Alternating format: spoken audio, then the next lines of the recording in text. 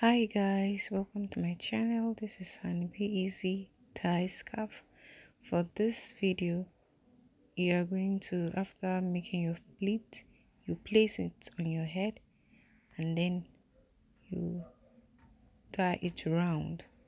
Make another pleat and then you tie it to the front. So after doing that, you take the other side, which is longer, and then arrange it and take it backward, and then you can look for a place and knot it there. Then after doing that, you come back to the other one, which is shorter. Then you open it. Then you bend it forward. That's how you now turn it around, and then look for a pin and pin it there. So you see, it's very simple and easy and straightforward to make. You see, how do you see it?